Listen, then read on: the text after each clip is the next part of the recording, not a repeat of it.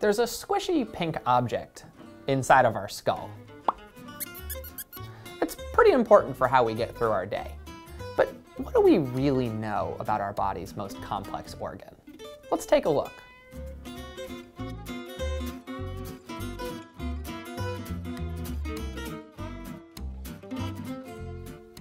Let's talk about three major components of the brain.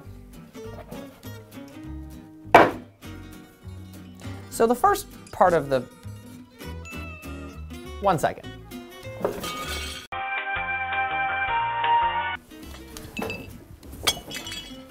So, the first part of the brain that develops is called the brainstem, and that's back here, underneath this back end.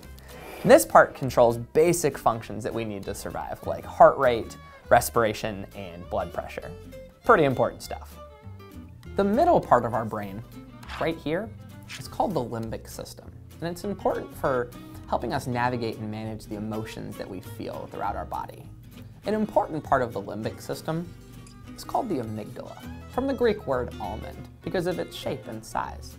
The amygdala is the body's alarm system, and it helps us navigate those moments of stress and fear and sends important signals throughout our body and our brain. The amygdala is really important. We're going to come back to it again in a little bit. The most complex part of our brain is called the prefrontal cortex. It's right here in the front of our brain. It helps us to do things throughout our day like learn and think and remember and focus, things we use all the time. It's the last part of our brain to fully develop. In fact, it's under construction until the age of 25. Did you catch that? The part of the brain that helps us make good decisions isn't fully developed until adulthood. So the next time you see a kid or a teenager do something and you wonder, why would you do that? Part of the reason why is that their brain is still developing. So it's important to remind ourselves of that sometimes.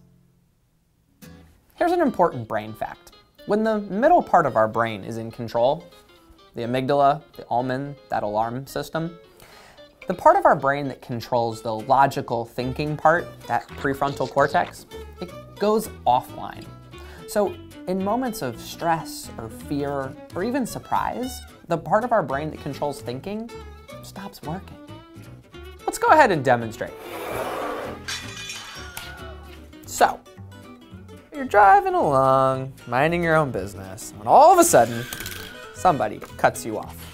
Your amygdala jumps in that moment and helps you slam on the brakes. In that moment, you're not waiting for your prefrontal cortex to say, hey, step on the brakes. Your body does it almost automatically. This is one of those times where your body is pre-programmed to help keep you safe in those moments. But the amygdala, our alarm system, is not supposed to be calling the shots all the time.